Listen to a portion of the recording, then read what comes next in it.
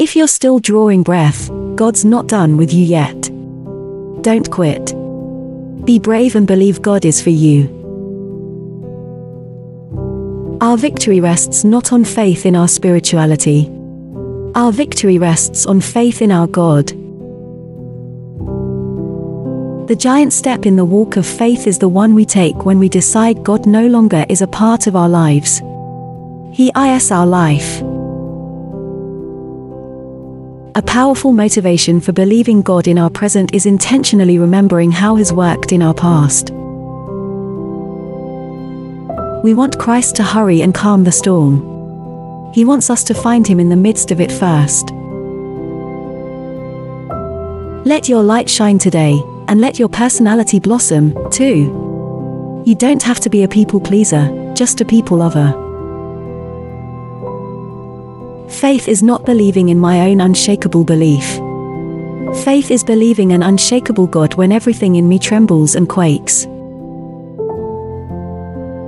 Make no mistake, Satan's specialty is psychological warfare.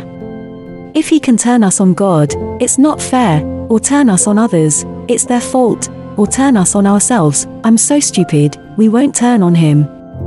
If we keep fighting within ourselves and losing our own inner battles, we'll never have the strength to stand up and fight our true enemy. May God remind us daily, no matter what kind of obstacles we face, that we are loved and empowered by the one who brought the universe into existence with the mere sound of his voice. Nothing is impossible for him. Sometimes a storm in your life is what will blow you to the place you are longing to be. Forgiveness doesn't make the situation okay, it makes you okay. Ultimately, our relationship with Christ is the one thing we cannot do without. Whatever God is urging you to clear away cannot begin to be compared to what He ultimately wants to bring you. An ongoing relationship with God through His Word is essential to the Christian's consistent victory. God uses change to change us. He doesn't use it to destroy us or to distract us, but to coax us to the next level of character, experience, compassion, and destiny. Sometimes truth is costly, but not nearly as costly as deception. Differences will always exist, but division doesn't always have to result. Peace comes in situations completely surrendered to the sovereign authority of Christ. A bruised heart that chooses to beat with a passion for God amid pulsing pain and confusion may just be the most expensive offering placed on the divine altar. You cannot keep doing the same thing, the same way, and keep expecting something different to happen. Dirt is dirt, and we've all got it no matter where we come from. I'm not sure Christ sees one kind of dirt as dirtier than another. One thing is for sure, His blood is able to bleach any stain left by any kind of dirt. Christ sets us free by the power of His Spirit, then He maintains our freedom as we learn to live from day to day in the power of that Spirit. It's critical that we know what we believe, no matter what we feel, that we know what is true, no matter what we see. God is busy making you someone no one else has ever been. It is not about never doubting, it is about coming out on the other side with twice the faith you had going into your doubt. Every single thing you've been through in your life has had a purpose. Jealousy takes root in the soil of insecurity. He is not only a God of perfect time, but of perfect timing. Anything God does, the enemy tries to counterfeit. We have to be on guard against the enemy. A pair of hands clasped in earnest prayer is the best means we have this side of heaven to hang on to Jesus for dear life. Regardless of who has betrayed you and what promises they didn't keep, God is firm in His commitment to you. God wants to wipe away your past and lift your burdens. Do you let him? Be careful not to give too much credence to the old adage that time heals. Mark my word. It's God that heals. Time only tells. No sin, no matter how momentarily pleasurable, comforting, or habitual, is worth missing what God has for us. A broken heart heals when we allow the healing to go as deep as the wound went. When you walk with Jesus, defeat turns into victory. Picture God nudging you and I awake before dawn because he can hardly wait to be with us. When we detach the Word of God from the heart of God, we miss the point of God. If we are leading but not closely following Christ, we are misleading. Sometimes we stand to learn the most about God from the situations we understand the least. Don't assume that God will always work in your life the way he always has. A sunset is proof that God colors outside the lines. He has no status quo. Even the laws of nature are his to interrupt.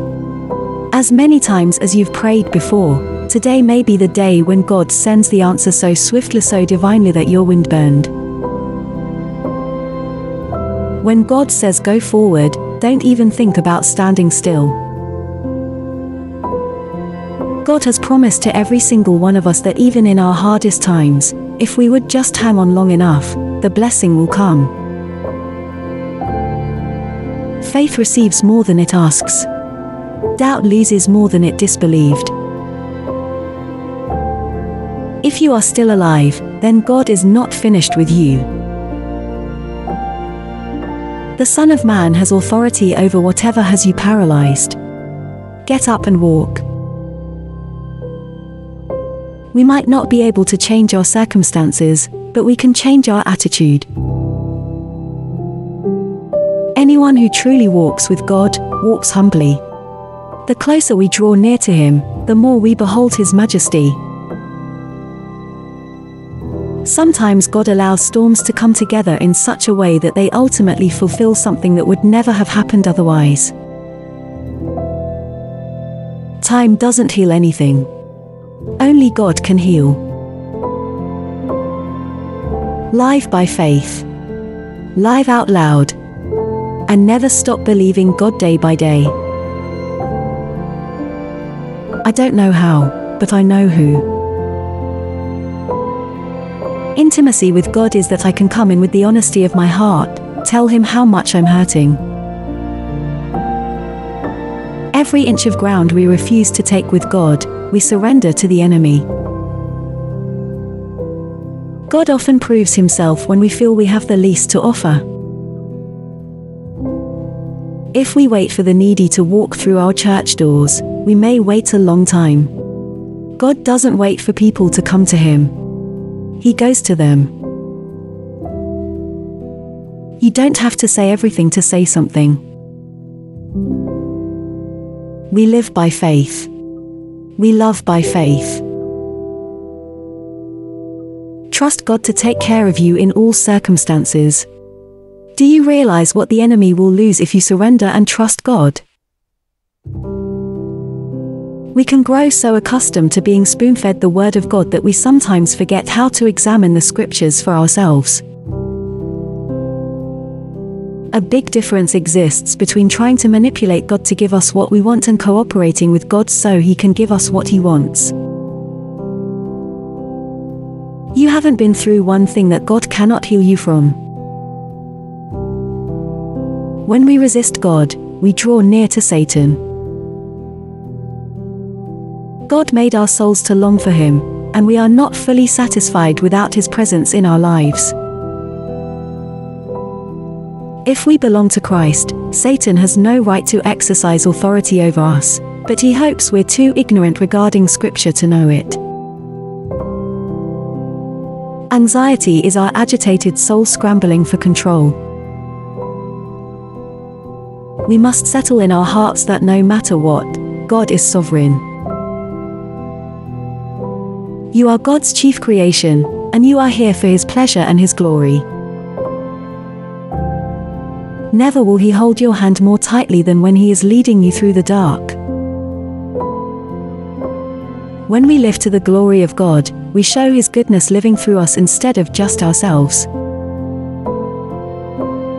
We long to find someone who has been where we've been, who shares our fragile places, who sees our sunsets with the same shades of blue. Soulmates. They somehow validate the depth of our experiences. People don't need Christians to act like we always have it together. People need us to be real. What kind of healing would come if we all just got real before God and others? Which quote did you like the most? Share your opinion in the comments below. Subscribe and don't miss out the chance to see the next video.